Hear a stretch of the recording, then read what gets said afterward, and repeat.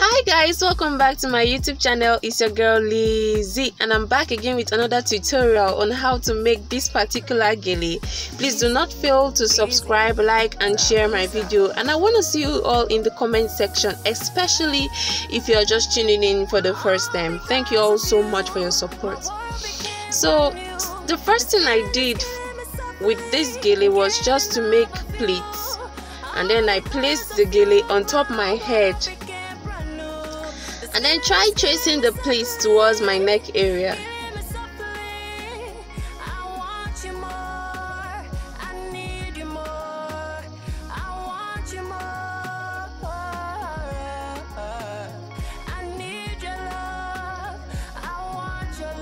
You have to make sure that your pleats are well laid so that it comes out nice.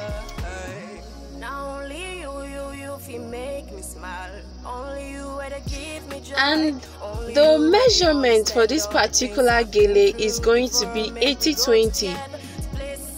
So the longer part of the gele is the one that will come in front, while the shorter one, don't worry, as we go on you're gonna see what we're gonna do. So all I'm just doing is just trying to make pleats with my 80 parts of the gele.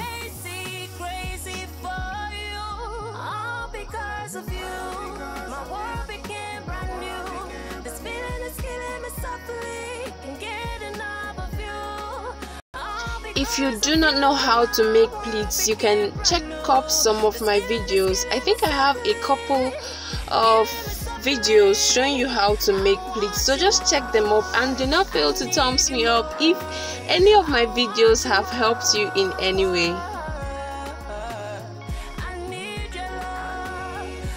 So here is the part that gets tricky. After making your pleats, after making round pleats, you have to hold your gele with one hand. Like I was holding my gele with my right hand and then trying to make straight pleats with my left hand. So that was just all I was doing in the video. So you have to hold your gele with one hand and then try holding it with another hand to form straight pleats. At this point you're no longer going to make round pleats, you're just going to have to make straight pleats. This is what is going to give you that standing look, that fan like look. And this is actually the beauty of the gele, so you have to take your time to make sure that it's well laid and it comes out nice. So the next thing I'm just doing is just to twist the end of my gele and pin it.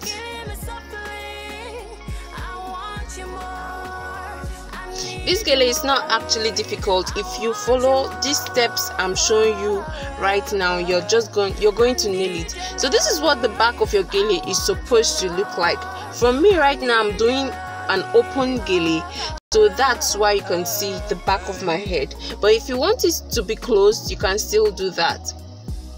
So I'm just gonna take the 20 part of my gele and then make it to stand and then make pleats. Although the first thing I did was just to twist it a little bit and then try making pleats and